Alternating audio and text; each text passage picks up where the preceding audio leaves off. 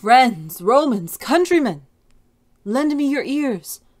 I come to bury Caesar, not praise him.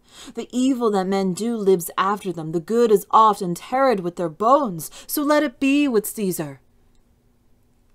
The noble Brutus hath told you Caesar was ambitious. If it were so, it was a grievous fault, and grievously hath Caesar answered it.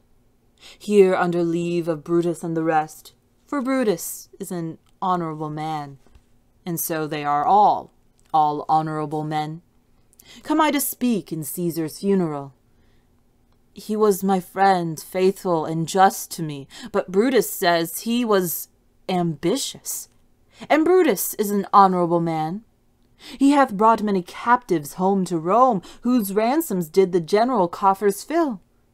Did this in Caesar seem ambitious? When that the poor have cried, Caesar hath wept. Ambition should be made of sterner stuff. Yet Brutus says he was ambitious, and Brutus is an honorable man. You all did see that on the Lupercal I thrice presented him a kingly crown, which he did thrice refuse. Was this ambition? Yet Brutus says he was ambitious.